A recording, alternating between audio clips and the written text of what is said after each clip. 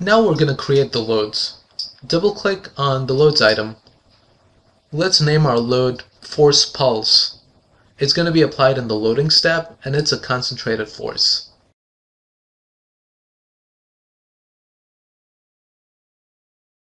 Recall that when we created the loading step, we gave it a time of 0.01 seconds. So that means our concentrated force will be applied to the truss structure for 0.01 seconds. Abaqus prompts you to select the points for the load. Notice the button Sets at the bottom right corner of the viewport. Since we've defined sets, we don't need to click on the node in the viewport. Rather, we can just click on the Sets button and pull up the set that we've already defined. Select Force Point Set. You can check off Highlight Selections in Viewport just to make sure you are selecting the correct set. And you see the force point node light up in red on the viewport in the background. Click Continue. In the Edit Load window, set CF2 to -600. CF2 is the force in the y direction, and our force will be applied downward, so that's a negative y direction. So we're applying 600 newtons in the negative y direction. Click OK. You see the force applied in our model. The boundary conditions are the same as the ones used in the static truss analysis. Double-click Boundary Conditions, set the name to Pin, and apply it in the initial step. This is going to be a mechanical boundary condition, and choose Displacement Rotation. Since we'd use steps to select our load points, Abaqus assumes that you're also going to select sets for your boundary conditions. However, we haven't created sets for the boundary conditions. We plan to just select them in the viewport. So click on the button titled Select in Viewport at the bottom right corner of the viewport. Hold down the Shift key and click to select both nodes.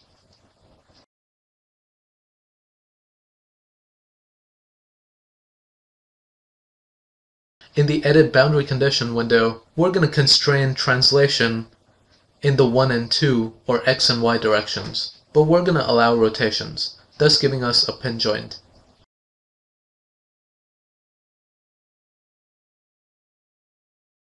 We use the same meshing procedure as we did for the static truss analysis.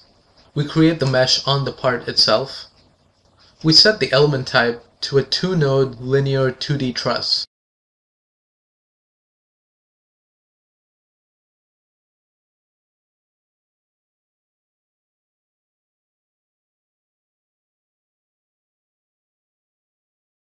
We seed the edges by number, assigning 1 seed to each truss member.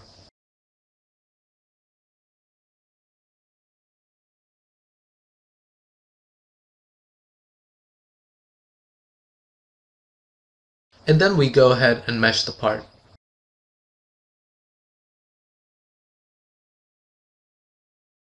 Now we're ready for an analysis. We create a job called Truss Explicit Analysis Job.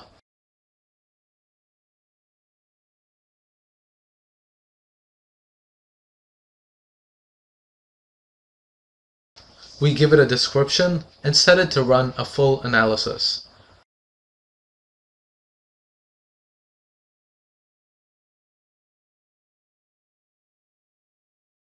We then right-click on Truss Explicit Analysis Job and choose Submit to run the job.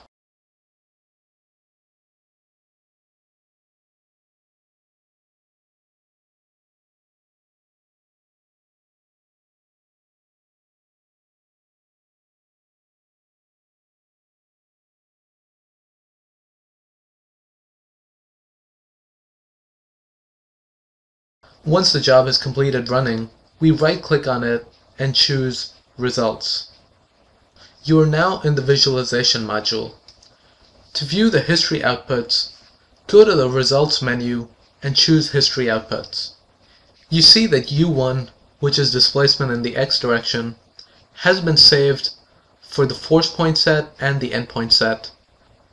And the same can be said for U2, which is displacement in the Y direction. Therefore, you have 4 sets of history output. Let's plot the Y displacement of the endpoint set.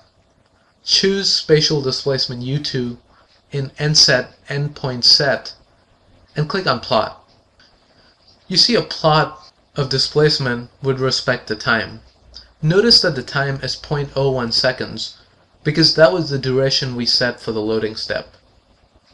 We also indicated when creating the history output that we would like it saved for the loading step.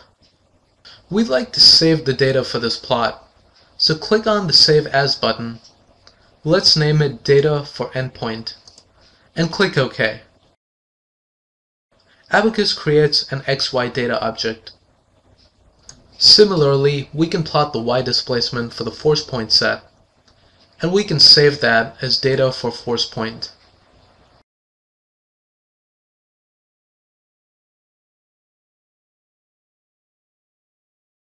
Click Dismiss to close the window. Now that we saved both the plots as XY data, we can put them in a report. Go to the Report menu and choose XY. In the Select From option, choose All XY Data. This displays a list of XY data that we have gathered so far. You see that data for endpoint and data for force point have both been listed there, since we only just saved both those plots as XY data.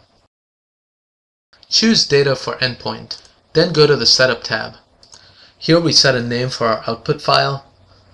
I'm going to call it endpoint xydata output.txt, which is a text file.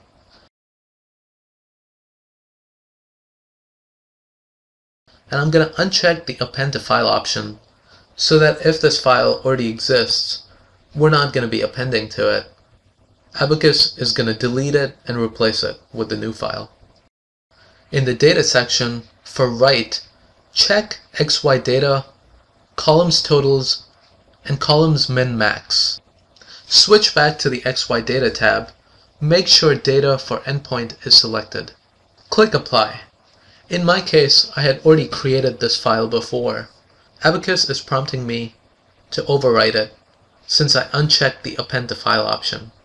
So I'm going to go ahead and click Yes. You notice at the bottom of your screen, Abaqus tells you the XY report was written to file.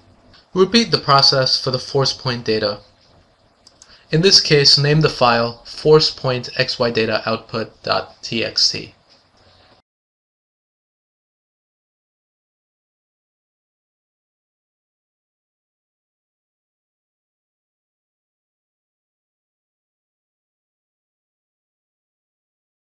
And be sure to hit Apply to write the output file.